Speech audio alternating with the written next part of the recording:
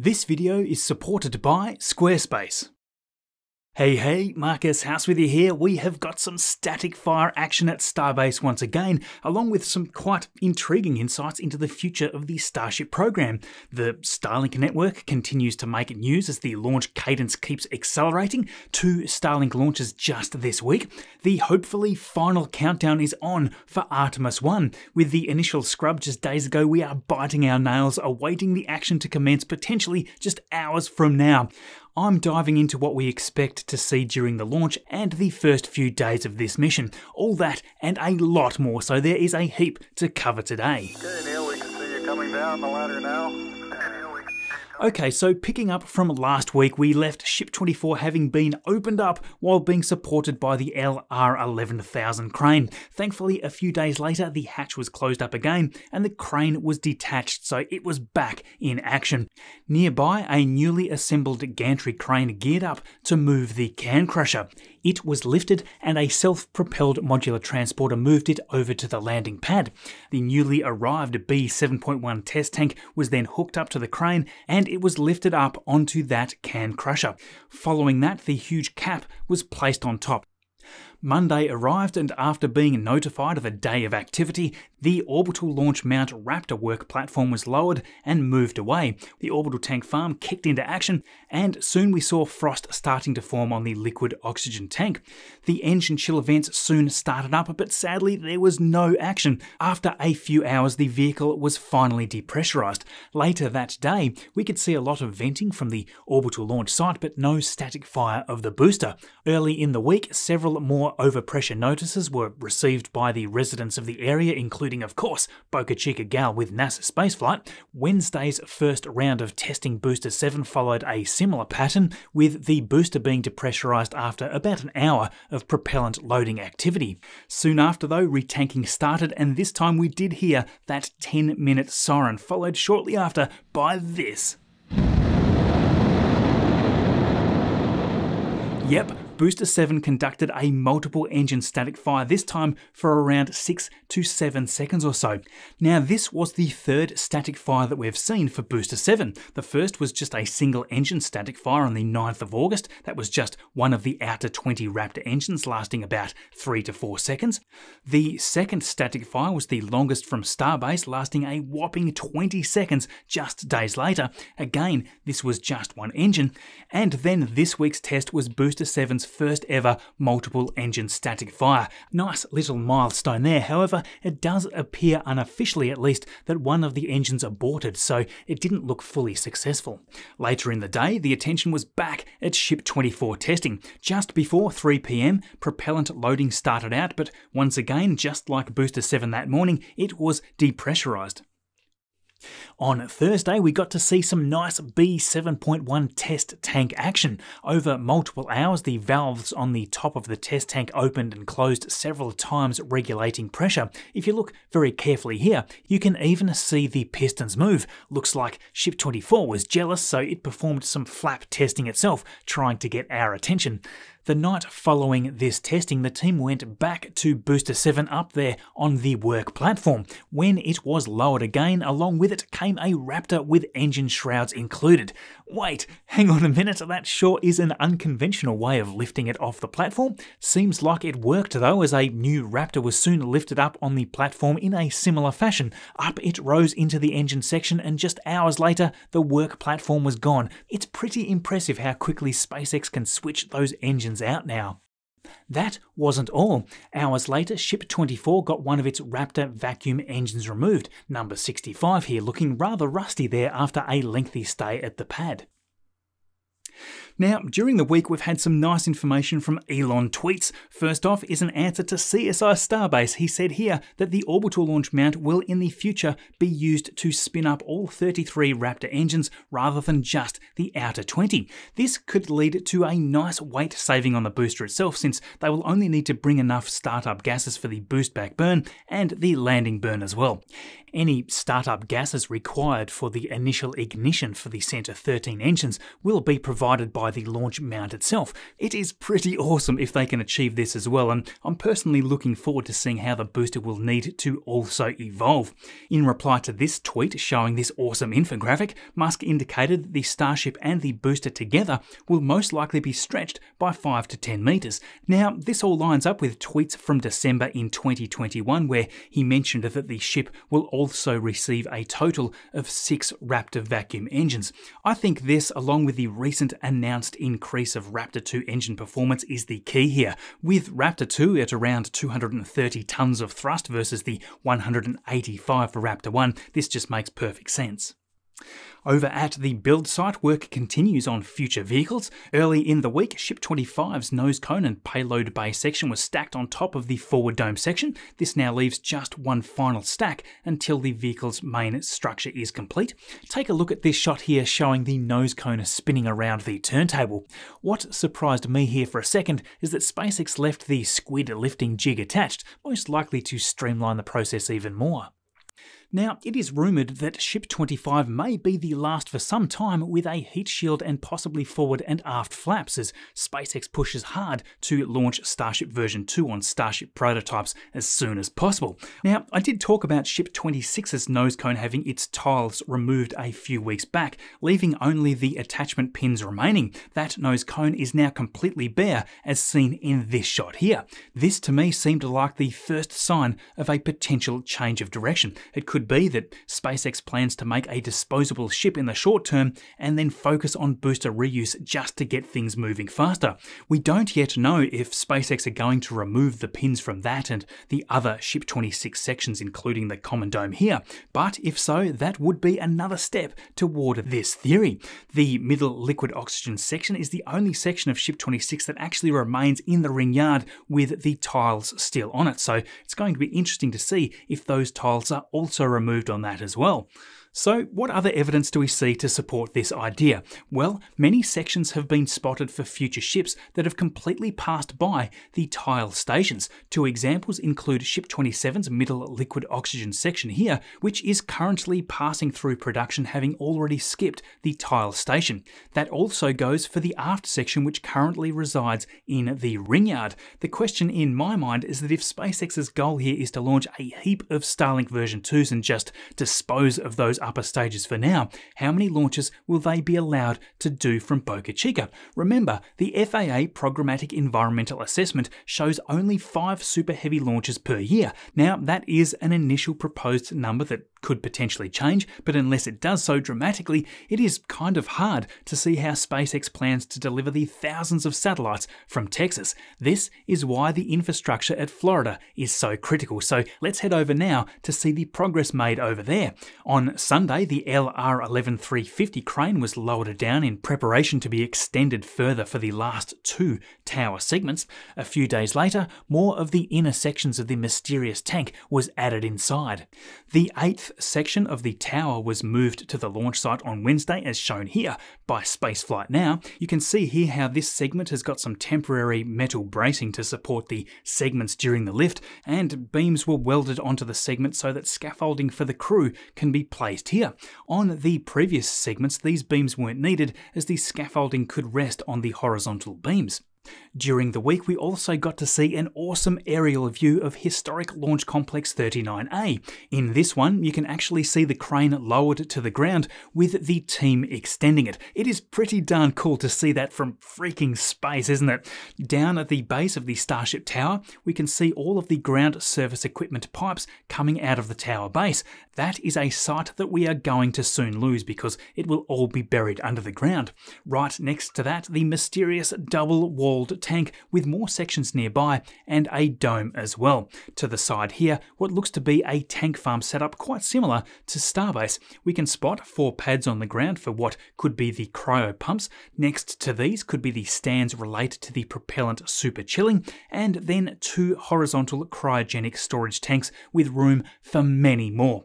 So yes, a reasonably eventful week for Starship news, but of course with most people down at the Cape for the Artemis 1 mission, the coverage continued thanks to the relentless 24/7 camera feeds from both the incredible NASA spaceflight and Lab Padre. The support for these channels is just so critical, so thanks for supporting what they do, and of course for clicking all these things around the place to support what I do here with the team as well. Getting real close to that goal of 450,000 subscribers by the end of the year. That sort of blows my mind, to be honest.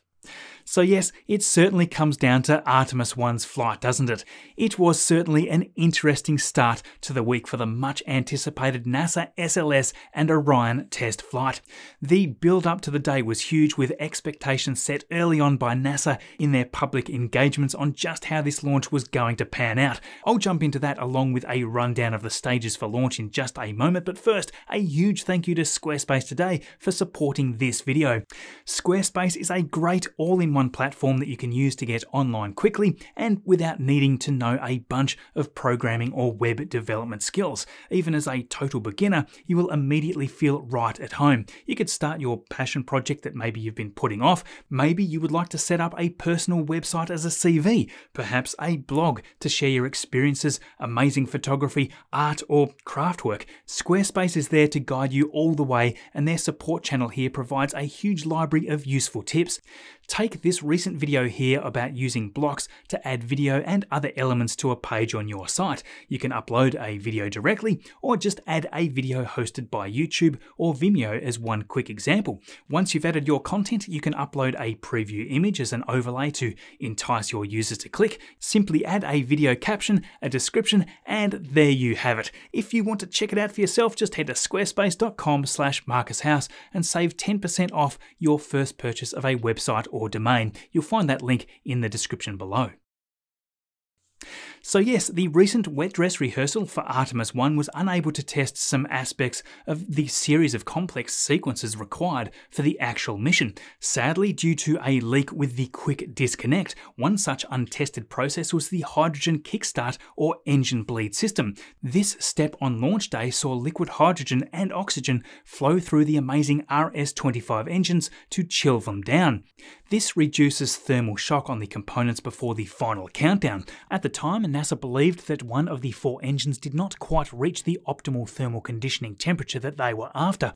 With a bunch of engineers on site, many of them worked the problem during an unplanned countdown hold. They attempted to increase the flow rate to the troublesome engine number 3 by shutting down the flow to the other 3 core stage engines. That didn't seem to help. More recently, it appears that the issue was more related to a faulty sensor instead of a problem with that engine. So with all of this trouble combined with bad weather, meant that the conditions just weren't right to continue.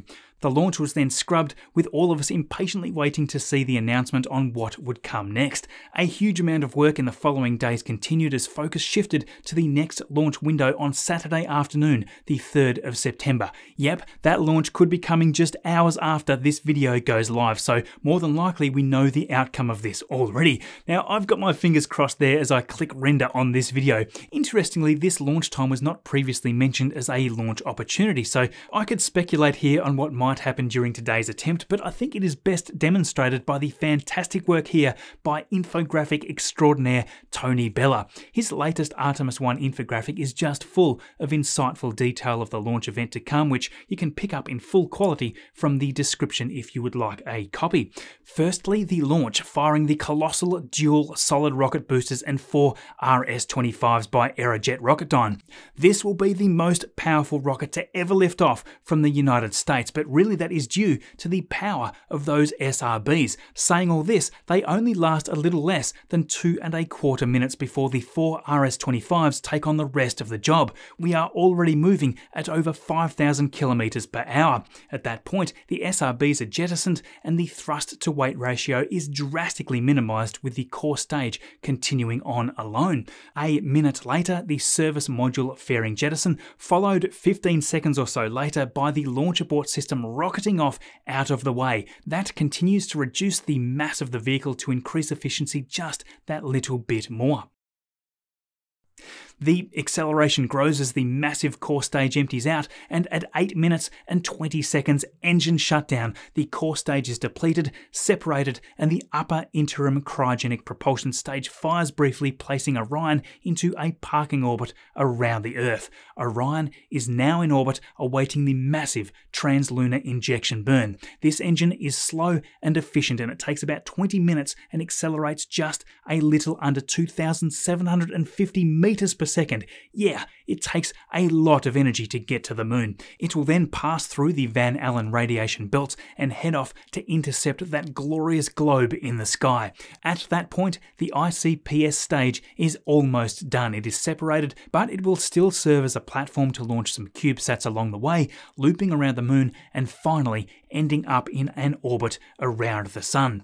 Orion, of course, is left to complete the mission, and it's going to pass close to the moon doing a powered flyby, and it will place itself eventually into a distant retrograde orbit. Assuming NASA sticks with the longer duration plan, because there is also a short duration option, it would be up here in orbit for about 30 days, but time is going to tell on that. Regardless, I'll of course be keeping you all up to date on how it is all going. I just cannot wait for this. Should today's launch attempt not proceed, the earliest next available opportunity I think should be September 5th, assuming of course that nothing has changed already. So yes, best of luck there to the entire Artemis team.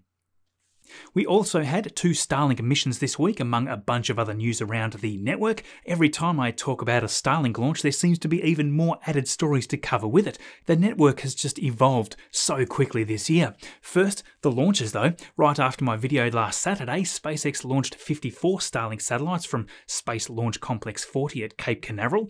This was the second flight for the Falcon 9 first stage booster 1069. The only glimpse of the satellite stack right here at fairing deploy, and yet another successful touchdown on a shortfall of gravitas just before midnight. Now, this mission, in fact, as stated by Jesse here in the stream, was the highest ever payload mass to orbit on a recoverable Falcon 9, 16.7 metric tons in total. Musk just afterwards said that SpaceX are able to squeeze extra performance out of the vehicle, and that of course includes the reused booster and fairing. Not one other company that can currently compete with such metrics, and as he stated midweek, SpaceX are aiming for around 100 flights in 2023. That is just mind-boggling. In fact, SpaceX have also been awarded another 5 Crew Dragon missions, so Crew 10, 11, 12, 13 and 14 flights will be with SpaceX at a fixed value just a little over $1.4 billion, so what the long-term plan may be for Starliner is becoming a little more grey.